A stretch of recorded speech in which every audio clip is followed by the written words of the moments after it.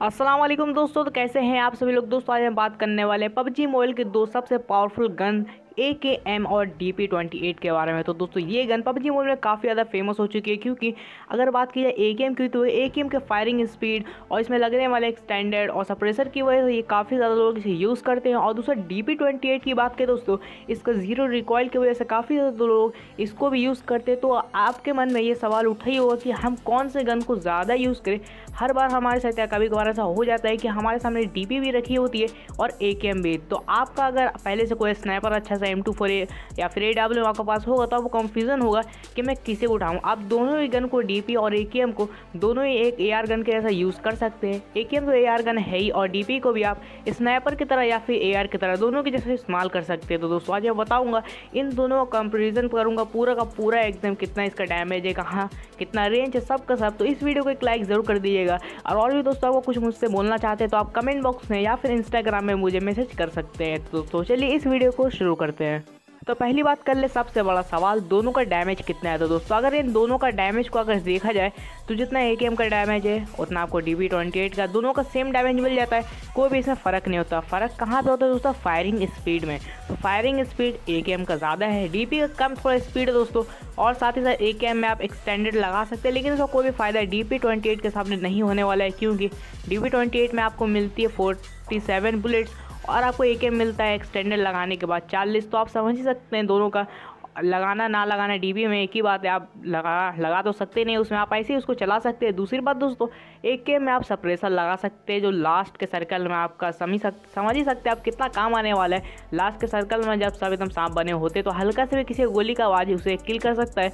इसलिए दोस्तों AKM को आप लास्ट सर्कल में भी सप्रेसर लगा के यूज़ कर सकते हैं, लेकिन DP के साथ ऐसा कुछ नहीं कर सकते। DP में कुछ भी नहीं लगता है, सिवाय आप उसमें 6x तक लास्ट स्कोप लगा सकते हैं और उसमें एक्स्ट्रा कुछ आप ऐड नहीं कर सकते। तो ये काफ़ी एक माइनस पॉइंट होता है DP के लिए, लेकिन जो सबसे बड़ा प्लस पॉइंट होता है DP के लिए वो है इसका रिकॉइल।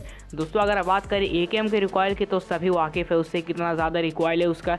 तो AKM को आप सिंगल टैप में मोड करके स्नाइपर का जैसा यूज़ कर सकते हैं, उसका डैमेज अच्छा है इसीलिए स्नाइपर के साथ यूज़ कर सकते हैं। लेकिन अगर आप बात की जाए क्लोज में या फिर मिड रेंज में बात कर ली जाए दोस्तों, तो इसके रिकॉइल की वजह से काफ़ी लोगों को प्रॉब्लम आती है इसे चलाने में।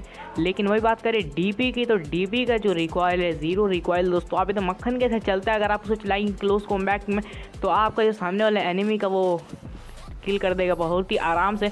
और 7.62 की बुलेट के साथ ये दोनों गन चलती है। तो डैमेज का अंदाज़ा आप समझ चुके हैं, डैमेज किसी के ख़राब नहीं, डैमेज अच्छा है। लेकिन कुछ बातें जो AKM को DP से अच्छी बनाती है, जैसे कि इसमें सप्रेसर वापस सब इसमें लग जाता है, क्विक ड्रॉक ये सब लग जाता है, लेकिन DP में आपको ऐसा कुछ भी लगाने को लेकिन नहीं मिलता है।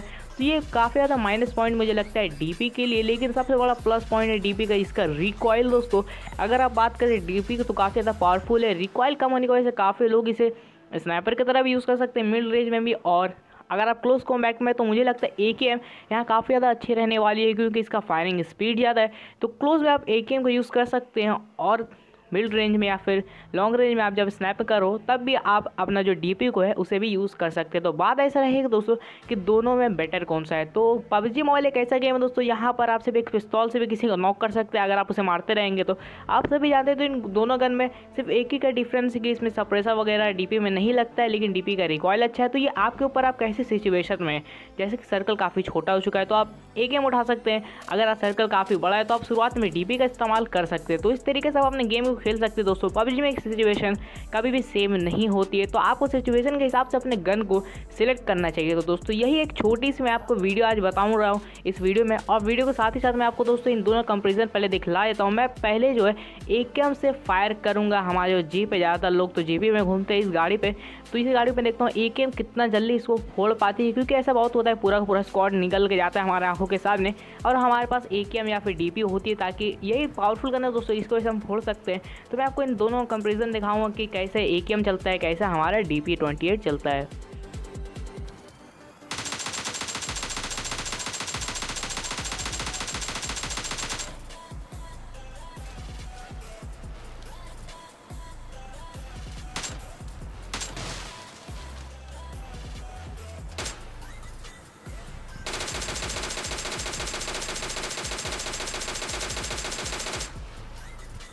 तो देख सकते हैं दोस्तों पहले ही बार में DP की पहला जो राउंड था उसमें धुआं निकलने वाला था, दूसरा राउंड में बस एक दो गोली में काम तमाम हो गया है। तो अगर आपको आपके सामने कोई एनिमी जा रहा है कार लेकर पूरा का पूरा स्क्वाड, तो आप डीपी से ज़रूर से उसे मारिए। अगर आपके पास डीपी है तो काफ़ी अच्छा उस पर डैमेज पड़ेगा और वो उसका जो गाड़ी है वो ब्लास्ट भी हो सकता है। तो रही आज की वीडियो। तो मेरी उम्मीद होगी आज की वीडियो को पसंद नहीं होगी, पसंद आई होगी तो इस वीडियो को दिए लाइक। मुझे कुछ कहना या शेयर करना चाहते हैं तो इंस्टाग्राम पे आप कर सकते हैं या फिर कमेंट बॉक्स में। मैं मिलता हूँ अगली न्यू वीडियो में। अल्लाह हाफिज़।